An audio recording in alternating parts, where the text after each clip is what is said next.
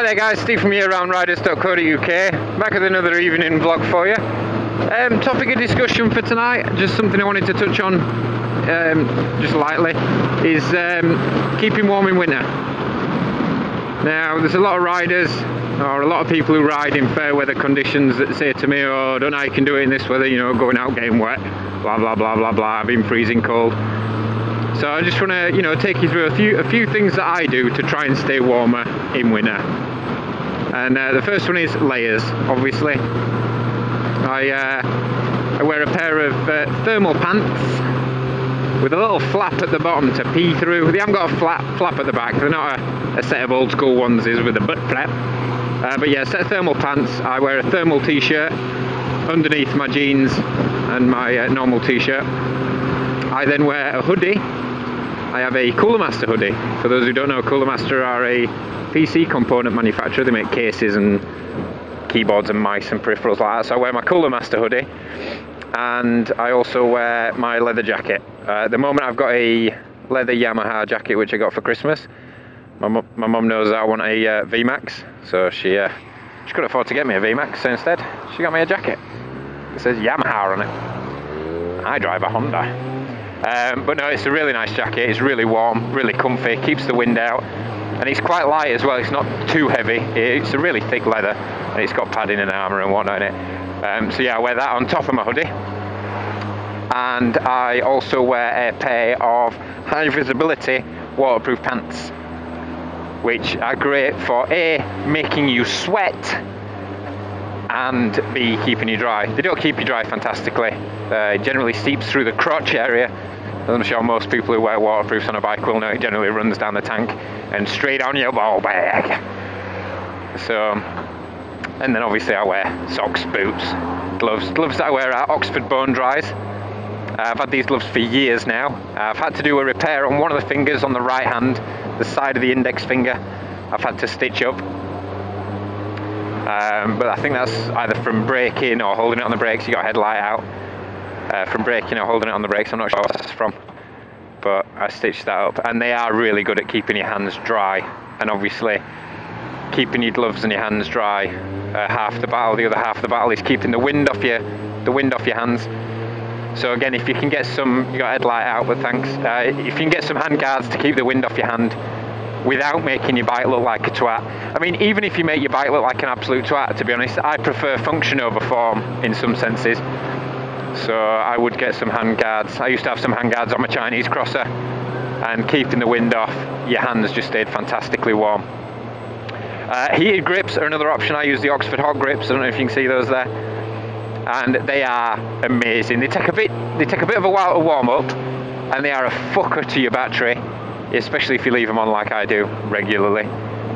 They take a while to warm up. They usually get up to full temperature about halfway on the way to work.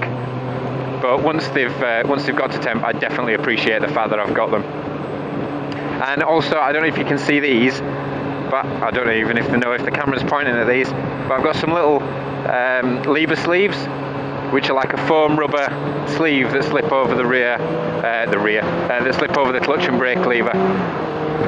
And these basically make sure that when I do pull the clutch in or I'm waiting on the front brake, that I'm not just contacting straight with the cold metal of the bar levers. And to be honest, the swings and roundabouts with these, it's a catch-22 situation, because they do stop the metal of the lever from cooling your fingers down, but if they're wet, and obviously because the foam, they absorb moisture, if they are wet and you're holding on your clutch, it can cause water to seep into your gloves, which then makes your fingers cold, which then if the wind's getting onto your hands, cools that water down, which makes your fingers fucking freezing. So they're a bit of a catch-22 situation. If you've got fully waterproof gloves and it's not pissing it down with rain, or your bike's not going to get left out and exposed in the rain, like you cover it up on a night or you keep it in a garage, then that's going to be fine. So I would recommend them. They were about £1.80 off eBay, so they're definitely a worthwhile buy. Heated grips, again, you don't have to get the Oxford ones, you don't have to go branded. On my Honda Shadow, the cruiser that I had before, I had the generic pair of Chinese hot grips, they were called, and they were just as fucking epic as well. You know, they got really warm. Again, the only problem with them is they don't come with any kit or anything like that to wire them up into your loom so that they come on with your ignition. They just wire straight into your battery, which can cause you to leave them on. So don't be an idiot like me and leave them on all the time, because you will eventually kill your battery. But yeah, there's just some key things that you can do. I mean, even if it's not raining, waterproof trousers are fantastic at keeping you warm. I don't know if anybody's ever done what I've done before, which is get home from work, leave your waterproof trousers on, bump, fucking hell, I wear a big bottle, excuse me, leave your waterproof trousers on and have a lie down for 5-10 minutes and end up falling asleep for an hour or two. But they make you sweat like mad because they're waterproof. They just, your skin can't really breathe that well, so they do keep you warm in general, and that's what thermals do as well, because it's a really thin layer really close to your skin. It just helps you keep your body heating that little bit more. So I mean, I generally wear my waterproofs whenever it's cold, even if the road's bone dry, because not only does a high vis help keep me visible, but it obviously, they keep me warm as well, or at least that little bit warmer. So yeah, plenty of layers. Look for heated accessories, heated grips and things like that. Make sure you've got winter gloves. I mean, some people are going to curse me for this, but I wear a pair of fingerless gloves in winter, in summer, sorry. So, or at least I used to, because the problem I had before with my China bike was it had knobbly tyres, headlight out. It had knobbly tyres on there, and because it was an enduro bike, at high speeds and high RPM, the handlebars were just rattling like mad, and that used to really, really, really make my hands hurt. So I had a pair of York weightlifting gloves, because I'm a bit of a gym buff, or at least I used to be. And they had some great padding in the palm section, which just took all that vibration out, and my wrists weren't hurting, my elbows weren't hurting. Just a little bit of padding on these gloves took away all the symptoms and ailments as a result of riding with knobbly tyres. And I used to wear them all summer long. And obviously I know if you come off your bike, you know, your hands are susceptible to a lot of damage, because your body instinctively puts them out in front of you to protect you and whatnot, blah blah blah blah blah. But I've also crashed at very low speed without gloves, and I was perfectly fine. My hands didn't even touch the floor. So yeah, we've got gloves. I mean, definitely go down the route of winter gloves and waterproof gloves, because like I say, the Oxford bone dries, I've had them for years now, and other than having to repair them due to wear and tear, they have been faultless. And the Oxford heated grips, I know it sounds like I'm plugging Oxford right now, and Oxford, if you're watching, I will happily review any other products that you've got for you. But yeah, Oxford, if you're watching, I love your heated grips, and I love the bone dry gloves. They are fantastic. The bone dries could be a bit warmer, but I sacrifice the temperature. Come on, fella.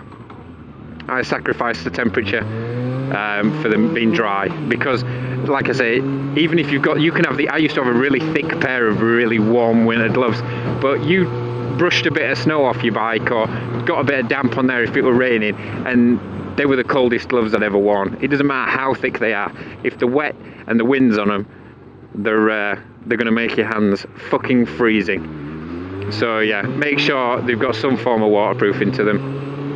And just bundle up, use common sense. It's like if you're going out for a walk, you know, you're not going to go out in shorts and t-shirt in this weather, are you? You know, -6, -7, you know, just go, oh, I'll put my Bermuda shorts on and go for a leisurely stroll in my flip-flops. You just don't do it. Oh.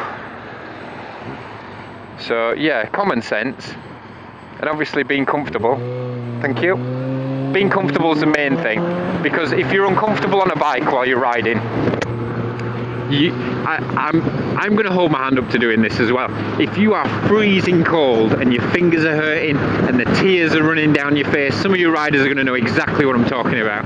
But if you are that cold that you're in absolute agony, you're not thinking about your riding, you're not thinking about where you're going, all you are thinking about is how much pain you're in and getting to where you need to be as quickly as you possibly can. So you're going to be rushing, and if you can't feel your hands, if you can't feel the tips of your fingers, your clutch control is going to be off, you're putting yourself at risk. So you want to make sure that you are as comfortable as you can possibly be, because if you're not comfortable, you're not safe. Shit, I apologise now if I ended up accidentally sounding like I was trying to parent anybody or lecture you. I'm not. I think I came across in a really condescending way then, thinking about what I just said. But no, generally, it's your guys' safety that I care about as well. You know, there's plenty of riders out on the road, and there's more and more every year. but there are less and less every year as well, unfortunately. So yeah, just use common sense. Keep yourself warm, keep yourself comfortable. There's loads of things you can get nowadays. You can get heated gloves. I think one of the riding instructors, when I took my bike test, he had a BMW Sports Tourer Enduro. One of the things that Ewan McGregor went around the world on. It was Ewan McGregor that went around the world on a bike, wasn't it? Yeah, I'm almost certain it was. Well, one of the BMWs that Ewan McGregor had, and with that he had an optional extra BMW jacket and BMW pants and everything, and they all plugged into a little plug just next to the seat, and they were heated pants. He had heated gloves, heated pants, heated jacket, everything on his BMW was heated. And he said, you know, he was cozy all the time, he was nice and warm, or cushy, I think he said. He said, oh, no, I'm cushy in this, I'm well warm. And yeah, I'm sure he had no problem riding in winter, obviously, other than the road conditions. So yeah, hopefully that's given you a little bit of insight onto what I do to keep warm. Also, sorry, I forgot to mention a windscreen. They are great. I mean, even that little thing. I've never ridden a bike with a windscreen before. Bump! Fucking potholes. I've never ridden a bike with a windscreen before, and to be honest, I thought it's not going to make much difference. Unless you've got like a big American state trooper fucking clear thing in front of you, like a midlife crisis Harley Davidson. I thought it's not going to make a spot of difference, but it does, because it directs the airflow up and above you. I mean, this thing has reduced helmet lift, and to be honest, I'm not as cold in my neck, it's deflecting the wind away from my neck. So even a little windscreen like that, if your bike doesn't have one, look at getting one. You can pick them up cheap, you don't have to buy a brand new one, especially if you're only running it for winter. If you're looking at just staying warm this winter, and you're not bothered about, you know, making your bike the same throughout summer, and you want to strip it back down to how it was, get some cheap grips, although do be careful, because you can obviously damage your electronics with some of these cheap Chinese things. But I've used cheap Chinese for years, and you know, because I'm a cheap bastard, and I've not had many problems. Thanks for waiting. I've not had many problems. So, you know, just as cheaply as possible, so that you can be as warm as possible and as safe as possible this winter. What else was I going to say? Oh, laptop. I figured out the other day, because I use a laptop for work and I take it home with me on a night. Come on, Mr. Bus. Yeah, you turn, because you're going to block everybody else. I use a laptop for work, and I forgot to take my rucksack with me the other day. And on the way back, I thought, well, I need to take my laptop home. What am I going to do with it? Headlight out. So I zipped it up in my jacket while it was in standby, and fuck me, it was like having a hot water bottle on me. I know it's probably not that good for the laptop, but it was in standby mode, so it was cooling down. But yeah, it just kept me really nice and toasty on the way home.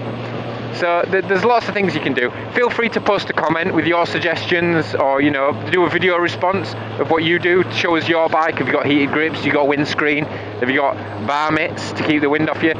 You know, anything that you've got that you can contribute to helping people stay warm while the weather's like this, then please, the fucking rain's just come out of nowhere. Then please do comment, do that. And that's all for me for now. I'm signing off. So enjoy the rest of your week. Happy Monday, everybody. Headlight out. And yeah, like, comment and subscribe. I'll catch you later.